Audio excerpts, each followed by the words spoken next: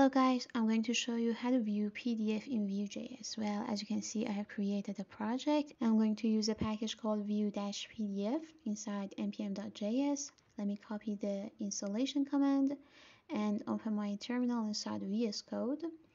Okay, and paste it here, hit enter and wait until it's successfully and completely installed. It's a light package. It doesn't take that much to be installed. Alright.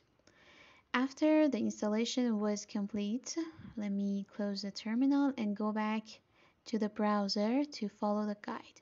At first, we need to import the PDF component from Vue.pdf. So let me copy it and paste it in my script.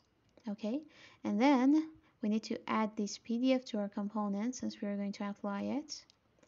And the next step is to add this tag of the component to our template, which is the HTML part.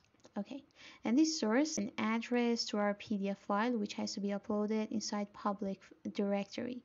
I have already uploaded one here, so let me copy the name and paste it right here, .pdf. Okay, I think that's pretty much it. Based on the guide, we're done with the setup.